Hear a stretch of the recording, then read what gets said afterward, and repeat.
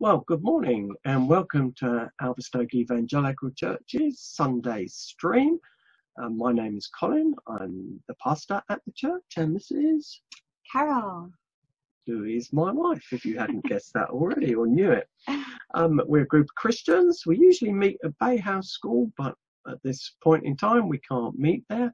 So this is the best way that we can have to meet together. It's worth bearing in mind that we do have coffee room chats after the service, and if you want more information about that, do email and we can give you details or include you in those so you can participate. And it'd be good to have some of you who've perhaps not been to those join us, because it is good to talk to each other when we've been separate as we have. Now, as we're looking at this series of living that's intense. Hopefully the series will hang together. But last week we were looking at the people of faith in the Old Testament, how they had no fixed abode. They were living by faith when they died. They didn't receive the things promised. They only saw them and welcomed them from a distance, admitting that they were foreigners and strangers on earth. People who say such things show that they're looking for a country of their own. They've been thinking of the country they have left. They would have had opportunity to return. Instead, they were longing for a better country, a heavenly one. Therefore, God is not ashamed to be called their God, for he has prepared a city for them. And they are described as those who lived in tents, which is where we get the title for these songs from, and from what we're looking at over this week. So we're going to sing a song now, which will reflect that. Carol's going to introduce that to us. Yeah, so before we sing our first song for this morning, I just want to read some verses from Hebrews chapter 4, starting at verse 14, and it says, "Therefore, since we have a great high priest who has ascended into heaven, Jesus the Son of God, let us hold firmly to the faith we profess. For we do not have a high priest who is unable to empathize with our weaknesses, but we have one who has been tempted in every way, just as we are, yet he did not sin. Let us then approach God's throne of grace with confidence, so that we may receive mercy and find grace to help us in our time of need."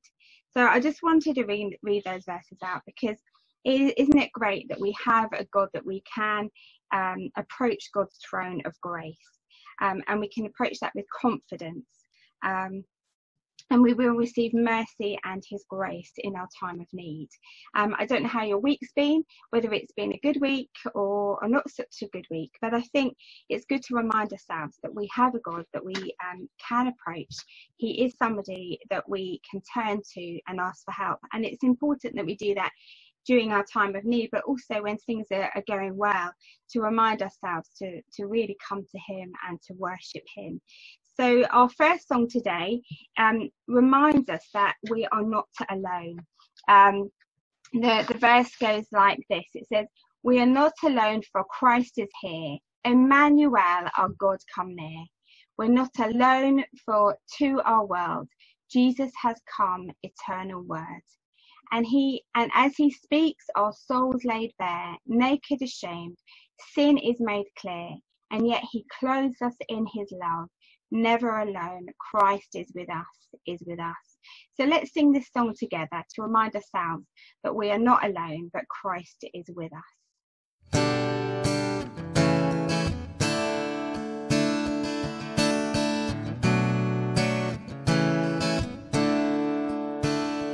We're not alone, for Christ is here. Emmanuel, our God, come near. We're not alone, for to our world Jesus has come,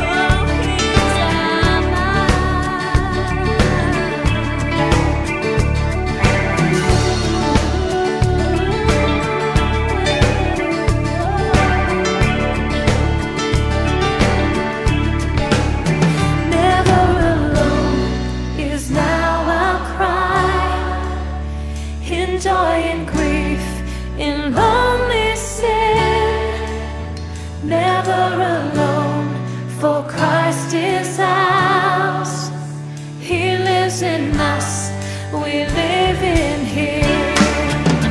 Until we reach that final day, when fears are gone, cast far away, we'll live secure, trust in His love. Never alone, Christ is with us, He is with us. He is with us.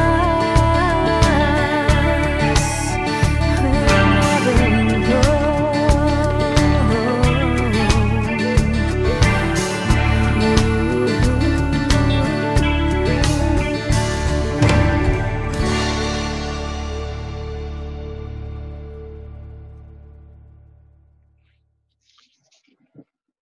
Well, I hope those words reflected your own trust in this Jesus and what he has done for you. And we're going to have now an all-age slot. Colin Buchanan, we've imported all the way from Australia, mainly because his first name is really good. But he's going to be introducing us to Super Saviour, I think is the song he's going to be singing. If it's not, then you'll be surprised. If it is, then you'll think, oh, that's great. And he'll also quote a few Bible verses as well as part of that. So please enjoy, and hopefully it'll make you think about our Lord as well. There is a lot that we can control and a lot that we cannot control. But I wonder, do you know who controls everything? Who knows all things? And nothing takes him by surprise? I think you know the answer. God. And in fact, there's a Bible verse about that. Psalm 90 verse 2 says, from everlasting to everlasting, forever and ever, you are God. Now, I want to sing a song called Nothing Takes God by Surprise, because nothing does. All right, here we go.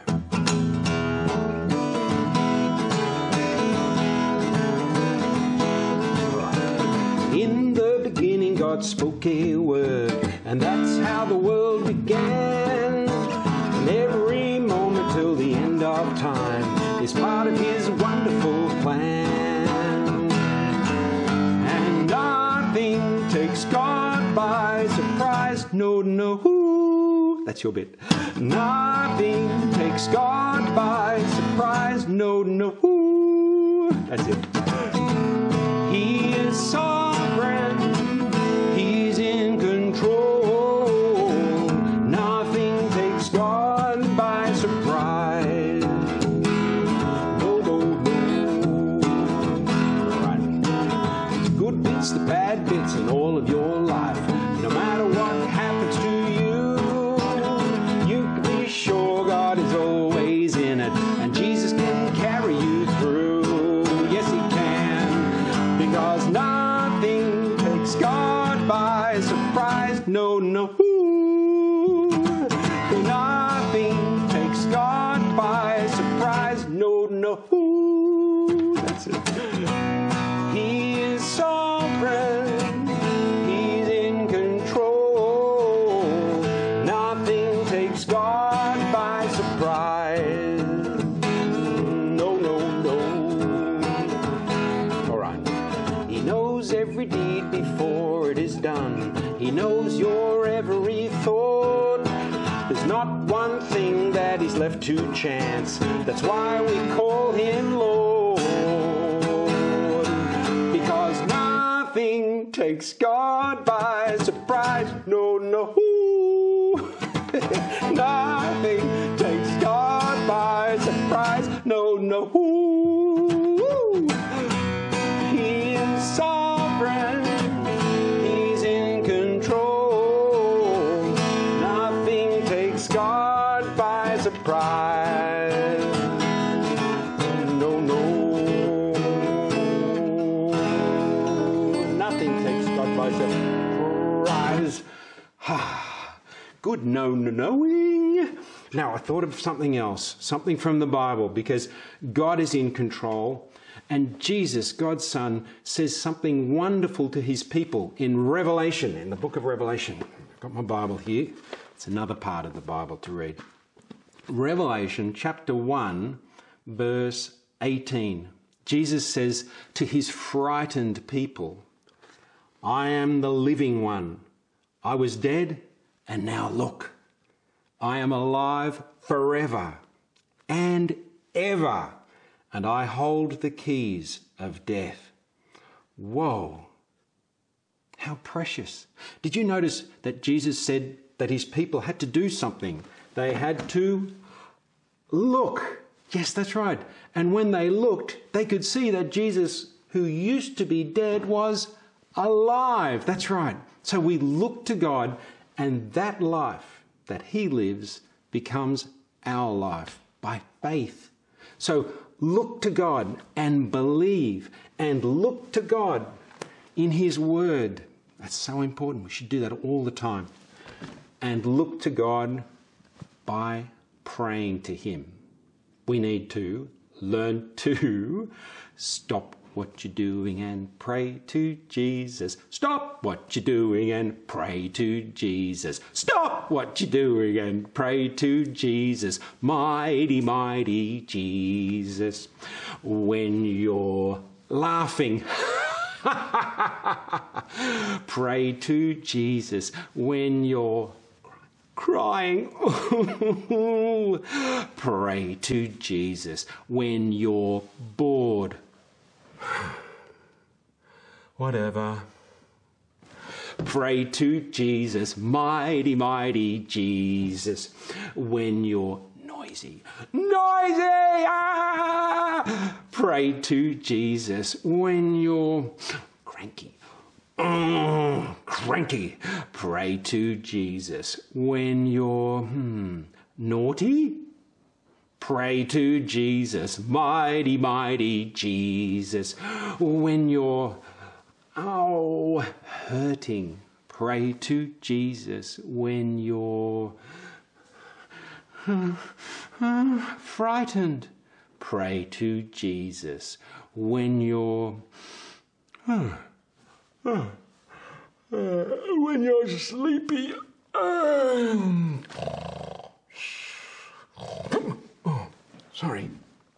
pray to Jesus. Mighty, mighty Jesus. There's a chorus.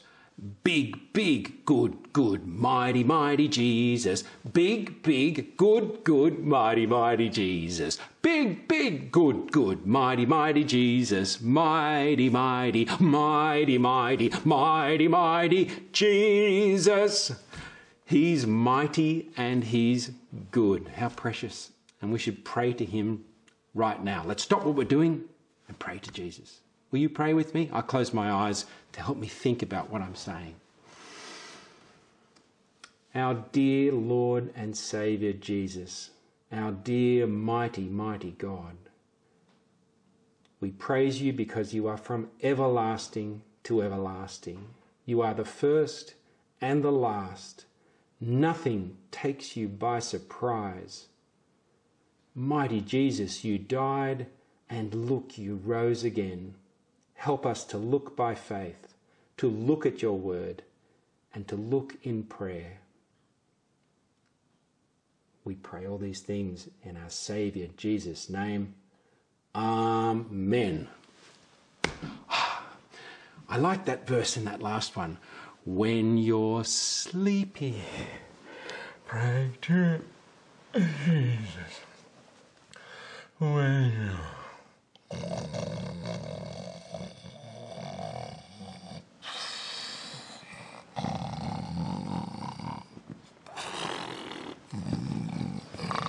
wait a minute. Hey Siri, I've fallen asleep.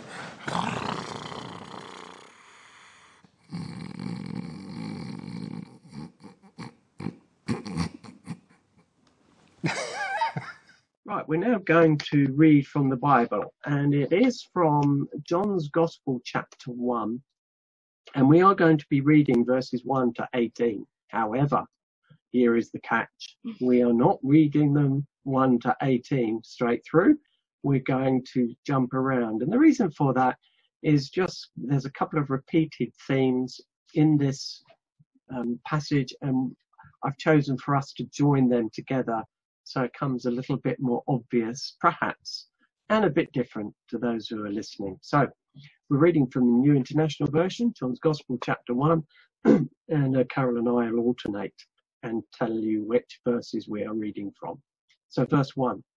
In the beginning was the Word, and the Word was with God, and the Word was God. He was with God in the beginning. Through him all things were made, and without him nothing was made that has been made. In him was life, and that life was the light of all mankind. The light shines in the darkness, and the darkness has not overcome it. Verse 14. The Word became flesh and made his dwelling among us. We have seen his glory, the glory of the one and only Son, who came from the Father, full of grace and truth. Now verse 6. There was a man sent from God whose name was John. He came as a witness to testify concerning that light, so that through him all might believe. He himself was not the light. He came only as a witness to the light. The true light that gives light to everyone was coming into the world. Verse 15. John testified concerning him. He cried out, saying, This is the one I spoke about when I said, He who comes after me has surpassed me because he was before me. Verse 10 about Jesus, or the Word. He was in the world, and though the world was made through him, the world did not recognize him. He came to that which was his own, but his own did not receive him. Yet to all who did receive him, to those who believed in his name, he gave the right to become children of God, children born not of natural descent, nor of human decision, or a husband's will, but born of God. Verse 16. Out of his fullness we have all received grace in place of grace already given. For the law was given through Moses. Grace and truth came through Jesus Christ.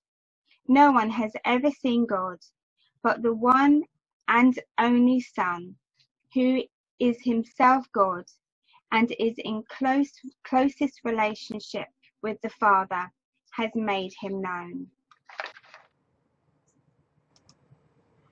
Well, good morning. We're in part 2 of our short series that takes place over this summer holiday, if it is a holiday for everyone. And we looked last week, where David Stanford did with us, from Hebrews, about how the people of faith recognized that they were living in tents, that this was a country or a world that they were passing through, and that actually they set their minds and their hearts on a city whose builder and whose foundation was God himself. And so they had this sort of attitude to life that, and though this life's important, it is a journey actually for those who trust in God, a journey towards the home of God and to be with him. So that's what we looked at last week. We've called it life, living life that's intense. And I want to start just by mentioning how impermanent life is. Now that may seem pretty obvious to everyone, but as we get stuck into John's Gospel, I think we'll see that Jesus has very clearly taken on, in one sense, the impermanent type of life that we ourselves experience. Now, when I was looking for something on the internet, I came across this. This is the only policeman in the Derbyshire Constabulary who was ever killed on duty, PC Joseph Moss, or PC 35, who, after chasing a pony and trap and arresting the woman and the man, who were both drunk in charge, and during their attempts to subdue the pair of them, because they were getting violent and abusive, the man pulled a revolver and shot PC Joseph Moss, and he died from his wounds the next day. And for some reason that memory has been rejuvenated fairly recently, and here are police cadets up in Derbyshire who've committed themselves to look after a gravestone that has recently been put up in memory of this man. He died in 18 79. He was relatively young, aged 26, but nevertheless it's quite unusual for a gravestone to be put up that long after the man died, to presumably replace the previous one. But notice what the text has. Hopefully you can see my mouse hovering around there on the screen. Life is uncertain, death is sure, sin gave the wound, but Christ the cure. And it just struck there, life is uncertain. And all of us are in that situation. We don't know when it will end. We don't know if we've got many years or a few years. The one thing we can be sure of is that we will either die or be alive when Jesus returns. Life is transitory then. Life is impermanent, and life is full of risks, some of which we can manage, many of which we cannot. Life is uncertain, death is sure. Now, when it comes to the person of Jesus, our passage in verse 14 talks about the Word became flesh. Perhaps if you've not heard John's Gospel read before today and were listening to the reading as it took place, it would not be unusual for you to think, what on earth is this word and what on earth is this writer going on about? It certainly isn't the easiest of passages to pick up with just a cursory reading, but a few things are worth making a point of. That he is the one through whom all things were made, and in whom was life, and that life, even the darkness, even evil, could not overpower or suppress it. It was a light and a life that was inextinguishable. And yet when we get to verse 14, I think the Word does become much more understandable, because now he has become a man, he's become flesh, he's become visible. And I'm sticking to the word flesh because I think it has important aspects to it in order to understand what John is saying.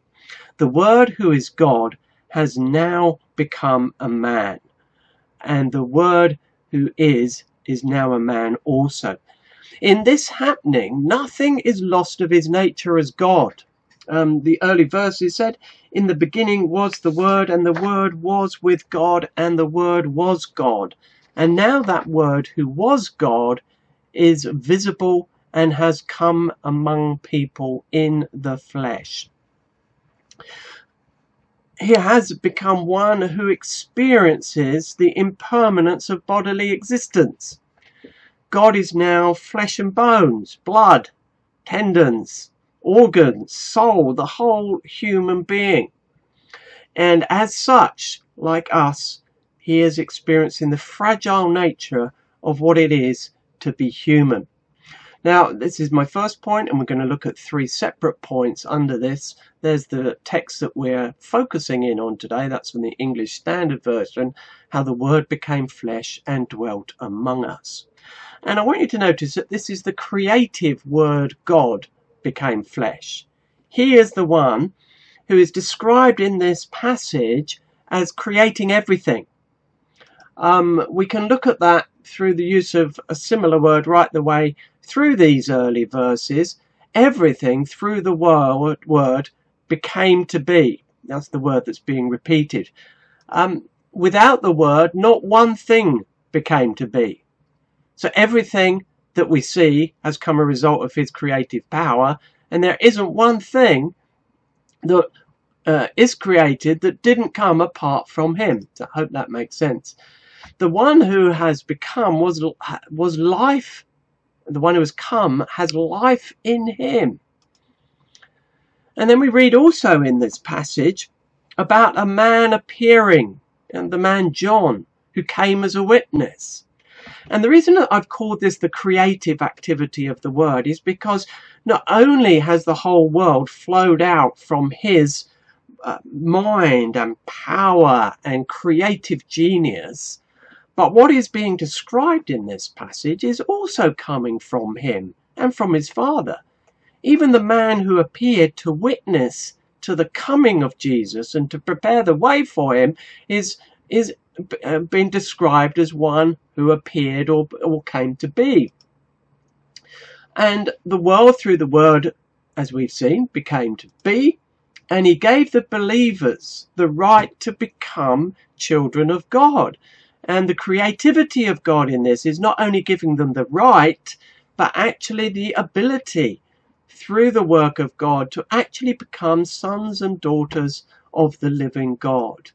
And then we read, the Word became a human being.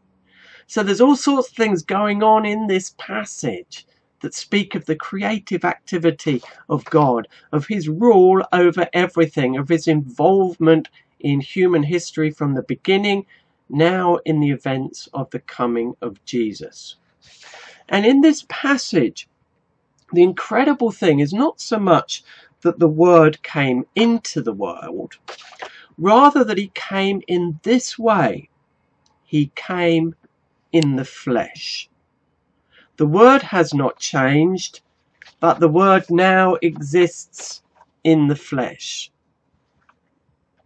So the statement that starts off our passage, in the beginning was the Word, and the Word was with God, is now being followed up by the Word became flesh. Now this doesn't mean that God or the Word transitioned to man. Instead, the Word God became flesh without ceasing to be the Word God. As one person put it, what emerged out of the Word was flesh. No mixture, no change in the Word, a full union in which nothing is taken from the divine and nothing is added to the creature. Now this becoming flesh is incredible. It's never been seen before. It's a unique manifestation. God in the flesh. It means in this introduction that the most significant thing is not that Jesus was God, rather the amazing fact is that God is now also a man. That's what this is talking about. That is its focus. Out of this flows the whole of the rest of the Gospel of John. That is what meant by the Word became flesh and dwelt among us. The creative activity of God in his Son, as revealed in the passage, has become a man as well as being God. In the beginning was the Word, and the Word was with God, and the Word was God. The Word became flesh. Now, the Word became flesh, and that means that in the human body, Jesus, the Son of God, was vulnerable and impermanent. He is in a corruptible body in that sense that it's aged from the moment he was conceived in Mary's womb, and he's in a body that is easily destroyed. With events that have recently gone on, some things I've read about, things that you'll be more familiar about because of the news and because we're British. I've watched a couple of films about the massacre of Chinese in Nanking. A horrific event in which some 300,000 civilians were slaughtered in an extreme binge of violence and aggression, probably unmatched during the Second World War for one incident. You may remember 7/7, where people were going to the office on a normal day and where bombers set off their devices in 3 separate locations, as a consequence of which 56 people never did arrive at their office, never did after this day go back to work.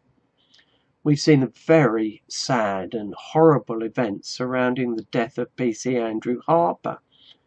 He never saw his tomorrow when he interrupted 3 burglars in the midst of stealing a quad bike, and his life was taken from him. And then, of course, the most recent news with the events in Lebanon, where that huge explosion has taken some 150 people at the time that I'm recording this message, but the death toll may well be much, much bigger. All are reminders of how easily and quickly life can be extinguished, how fragile and impermanent it can be, that one minute we can be going about our business and the next minute we could be gone. And Jesus has taken on a body like that.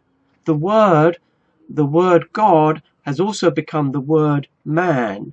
And he's taken on the body of Adam because he is a son of Adam. His body was that of the fall, and he was born into the sphere of darkness of a world that actually was in rebellion against God. And into this fragile place he came for our sake. Now, with all the questions about COVID, one question I've not heard anybody ask was, could Jesus have caught COVID-19? Now, apart from the fact we don't know if COVID-19 existed back then, the fact that Jesus took on flesh like us means that he had the weaknesses and the proneness to illness like the rest of us. Potentially, if COVID had been around, he could have caught it, because that is what it's like to be a human being. We're none of us born invulnerable to the dangers that are around us, and it was no different to Jesus. So he comes into a violent and jealous and deceitful world where life can be treated so cheaply and life can be taken so quickly. So the word's flesh, Jesus' flesh, is vulnerable and impermanent, and that is the remarkable thing, that God, the Son, should take on that body and be a man and still be a man. He was also physically living among us. The word dwelt among us. There was something very physical and material about his taking on flesh, not only in terms of his person, but also in his work. He was to become the carpenter's son. Here was the son, so it was thought. He was the son, so it was thought of Joseph, the son of Seth, the son of Adam, and noticeably the son of God, says Luke. And the word physically lived among us. I should have put that heading a bit earlier, but it doesn't matter.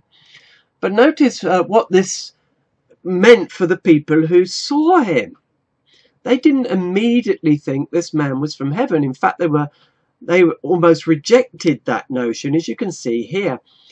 At this, the Jews there began to grumble about him because he said, I am the bread that came down from heaven. And they said, why is this not Jesus? I went to school with him. Well, it doesn't say that. I inserted that. He's the son of Joseph, whose father and mother we know. How can he now say, I came down from heaven?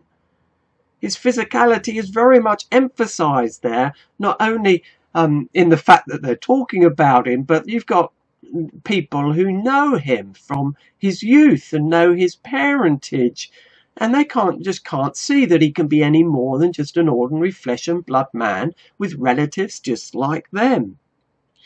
But this emphasizes that physically he was very much among them, one of them, that he could be referred to as that, even though these guys are stumbling at the thought that he came down from heaven. So he's so much a part of their life physically and in other respects that he's simply one among all others. Now, in translating he dwelt among us, that's the ESV, by the way, other people have translated this, or he dwelt among us, or pitched his tent. So there's a link with last week's talk, and that'll connect with next week a little bit as well. Another translate it, he took up residence amongst us.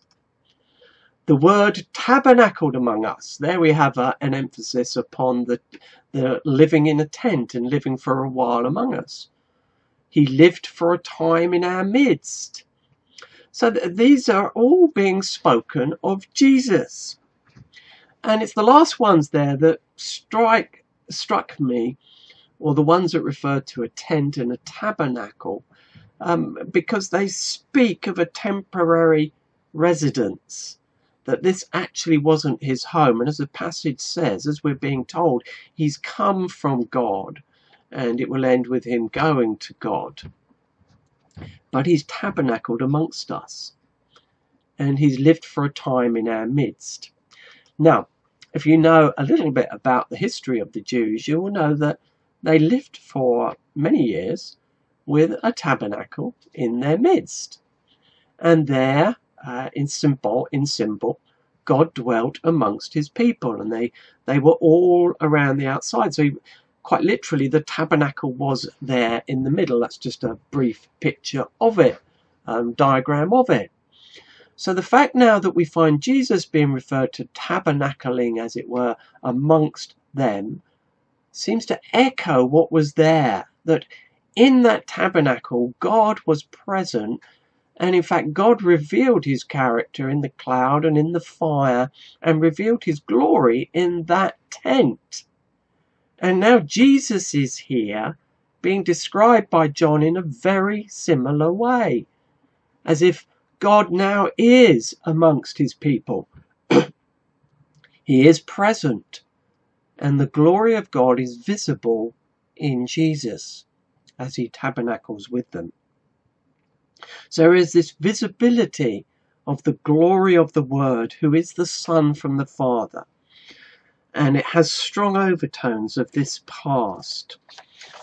And just as that tabernacle would not be permanent, it would be replaced by a temple in due course, so in due course Jesus has come to be the presence of God and to be God amongst the people. Let's move on. The word's glory was visibly among people. Now, glory is one of those difficult words that if we stopped right now and I interacted with you and said, what does glory mean? You would probably struggle. But glory has the sense of magnificence, of brilliance, of splendor. And that this was what they saw when Jesus was amongst them. The very person of God lived out in plain sight for all to see, clothed with skin and bone, flesh and skin, mentioned that twice, walking vulnerably among those who should recognize him for who he truly is. Yet they don't, or they won't. I wonder where you are with Jesus. Here is your Creator and my Creator. You weren't here apart from him, nor was I. We've been given life, and there'll come a day when our breath will cease to be moving in and out of our lungs, and our time here will finish. But here, amongst them, was God himself. And he's only here for a short time. He was about 30 years old, as was said in some of the conversations there with Jesus. And he ministered for a further 3 to 4 years after that, after living just an ordinary life. And yet while he lived, he shone so brightly with the character and the personality and the love and the power of God that people really should have known who he was and who he is. And you and I should know him too.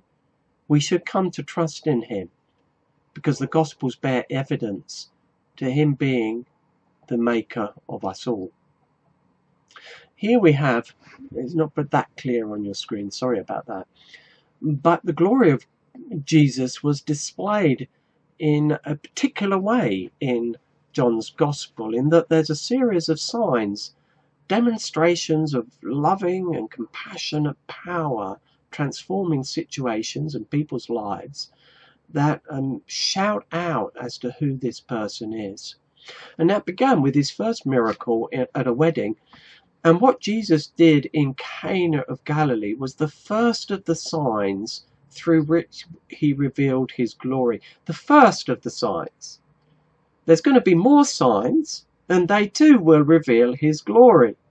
But this is the first sign through which he revealed his glory. Do you get the drift?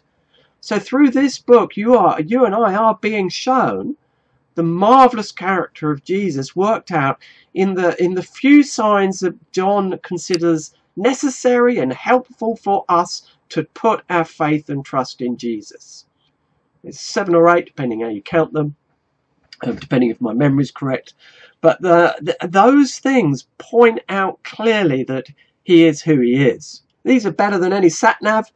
These are like those riveted up signs on the motorway, big and huge, telling us this is where Jesus is, exit your current life and you will find your Lord and Saviour.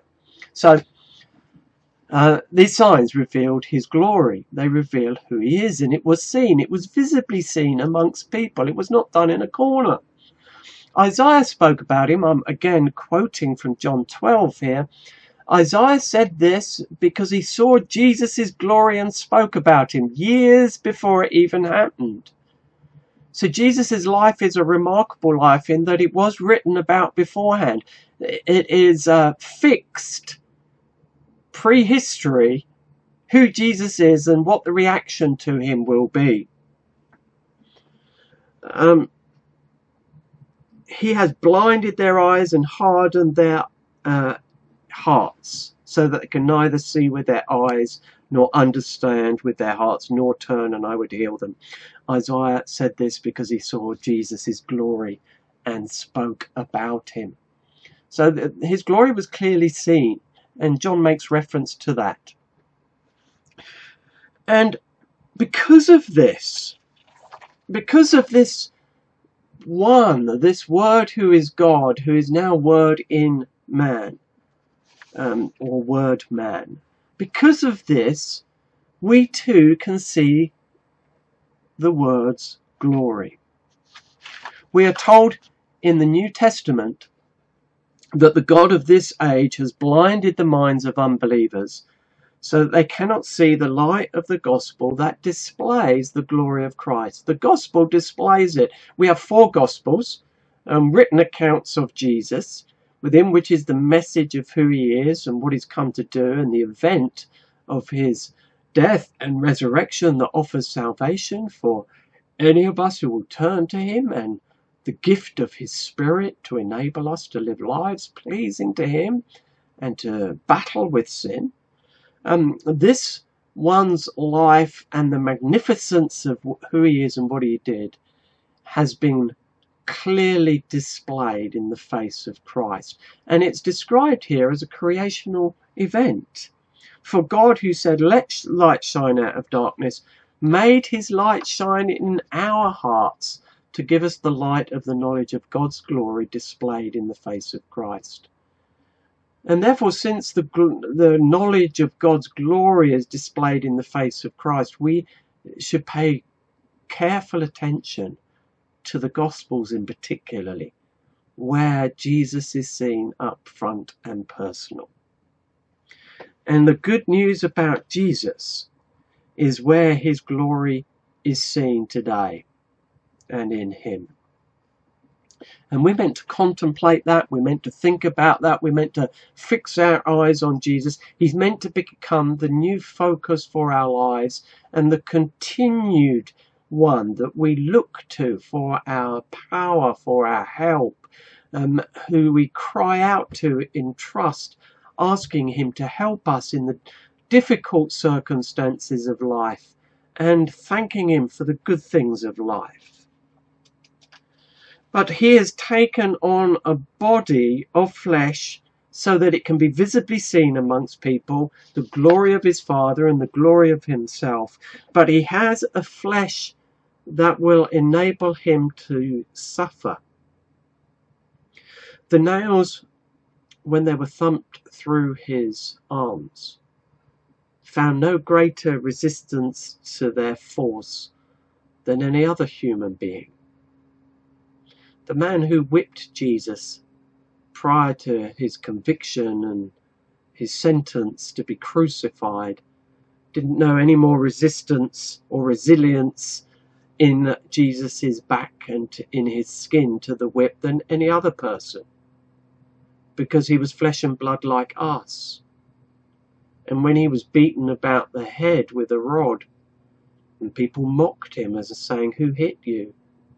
He bruised and bled like any other person did. He came to offer himself and to suffer and to be sacrificed for us. And he is the way by which we might come to know God.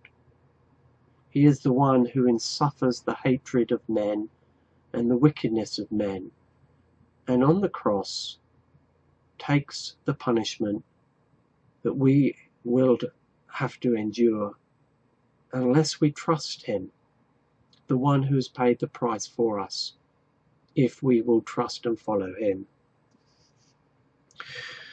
So the God word, or the word God, as the God-man, hung on that wooden cross, sometimes called a tree, and there as a man he died. He had taken on this body for our sake. He had become one of us and entered our world as the God-man out of love for a rebellious humanity and in order to deliver us from the punishment we deserve and to rescue us from the consequences of our wrongdoing and sin.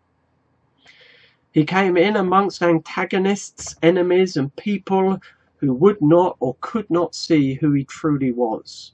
Though his glory was bright, they shunned him and hung him out to die. And so upon those who rejected him came judgment, a foretaste of what will be the case one day when a final judgment takes place, when there'll be a separation between those who've trusted and followed Jesus in this life and allowed him to be Lord and Master of their lives, between them and those who've never taken a second thought for him, or if they have chosen not to follow him and have lived for this life rather than for a future with him. And so as we come towards the close of this message, I just want to make some application from what we've looked at, apart from what we've already said about trusting him. We too walk this earth in the flesh. We too are here for a time and for a purpose. Our days are numbered, as it were. We are heading for a city that is not made by human hands.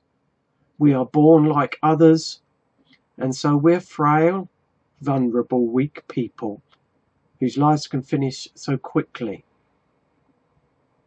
And we await a new creation if we've trusted in Christ, when we'll receive new bodies that will not decay or grow old. But in the meantime, we can suffer because our flesh is vulnerable.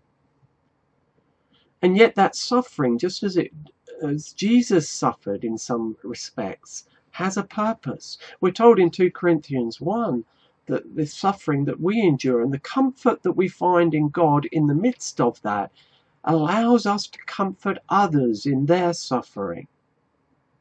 And we're also told that we who are alive are always being given over to death for Jesus' sake, so that his life may also be revealed in our mortal body, that impermanent body that one day we will leave.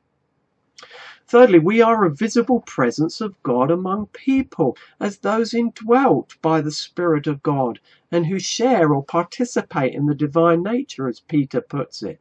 For if we are believers, then the very Spirit of God dwells in us. We, like this, are physically present, living among people. And they look at us and think we're no different to anyone else, but actually within us throbs the very life of Jesus. And that should give room for all sorts of good works and kindness and gentleness and love and honesty as we dwell with other people. And then finally, by way of application, we're not the Word God, but we are being transformed into the Word man. In the image of Christ himself is the objective that God has for us.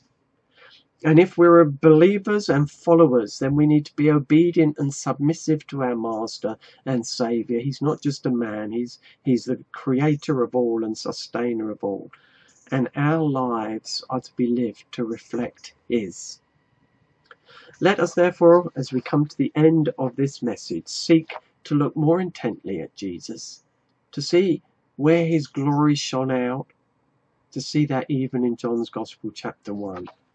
That through him and as we gaze at him, we might become like him, and that we might be transformed from one degree of glory to another, or transformed into his image with ever increasing glory, which comes from the Lord, who is the Spirit.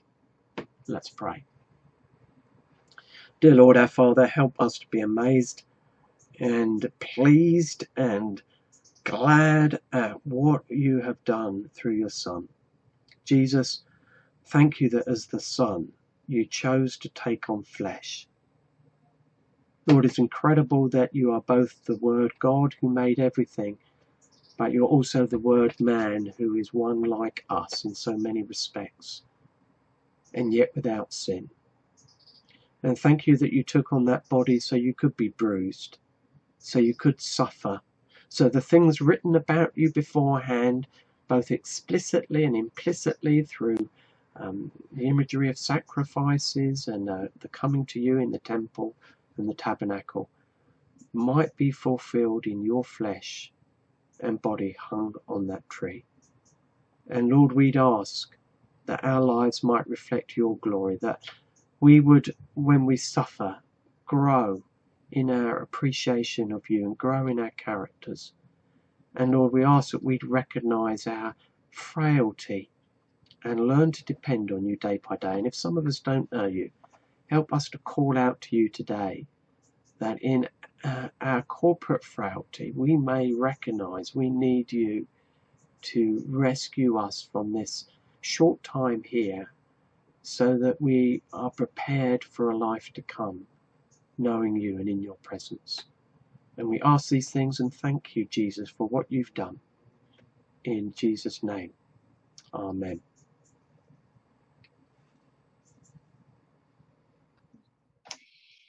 Right, okay. Thank you for that, Colin, this morning, for opening your word, God's word up to us. We're going to finish with a song.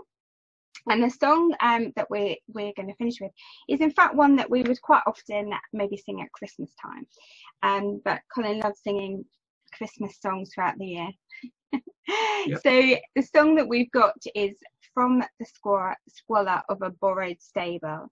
And it just reminds us that Jesus came to earth, born in a stable, a virgin's birth. And it just goes through that story that we know so well, that we sing about at Christmas time, but is a reminder of what God has done for us. And it's great, verse 4, to remind us of where we're going. You know, we're on this journey, aren't we? We're living in tents, and we're on this journey, and we're heading for heaven. And I'm just going to read verse 4 out to us, just to remind us. Now he's standing in the place of honor, crowned with glory on the highest throne, interceding for his own beloved. 'Tis his Father calls to bring them home. Then the skies will part as the trumpet sounds, hope of heaven or a fear of hell. But the bride will run to her lover's arm, giving glory to Emmanuel. And that's great to remind us of what is to come, that Jesus will return. So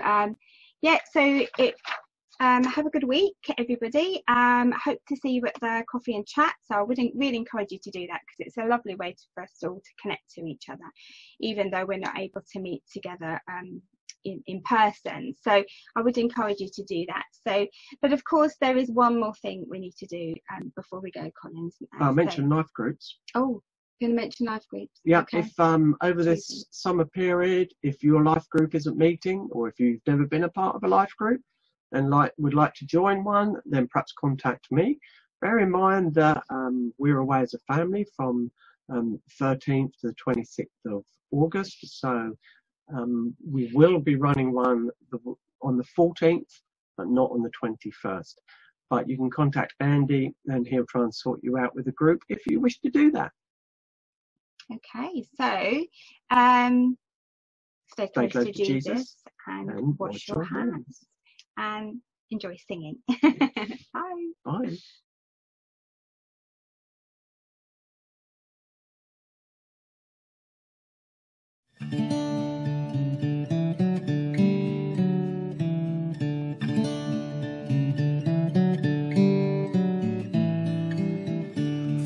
the squalor of a borrowed stable, by the Spirit and a virgin's faith, to the anguish and the shame of scandal, came the Savior of the human race. But the skies were filled with the praise of Him.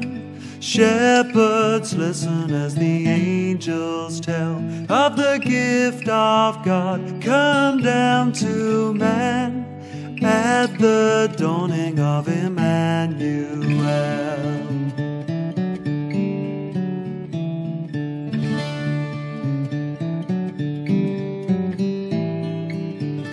King of heaven, now the friend of sinners, humble servant in the Father's hands, filled with power and the Holy Spirit, filled with mercy for the broken man. Yes, He walked my road and He felt my pain, joys and sorrows that I know so well.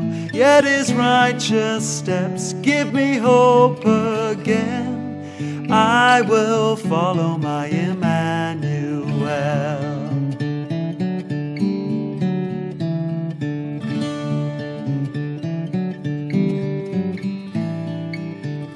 Through the kisses of a friend's betrayal, He was lifted on a cruel cross. He was punished for a world's transgressions. He was suffering to save the lost. He fights for breath, He fights for me, loosing sinners from the claims of hell. And with a shout, our souls are free, death defeated by Emmanuel.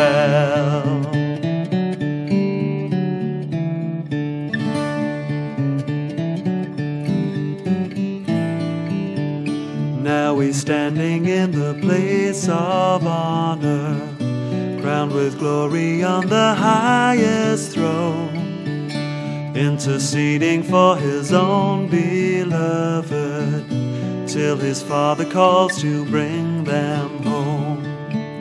Then the skies will part as the trumpet sounds, hope of heaven or the fear of hell. But the bride will run to her lover's arms, giving glory to Emmanuel. Yes, the skies will part as the trumpet sounds, hope of heaven or the fear of hell. But the bride will run to her lover's arms, giving glory to Emmanuel.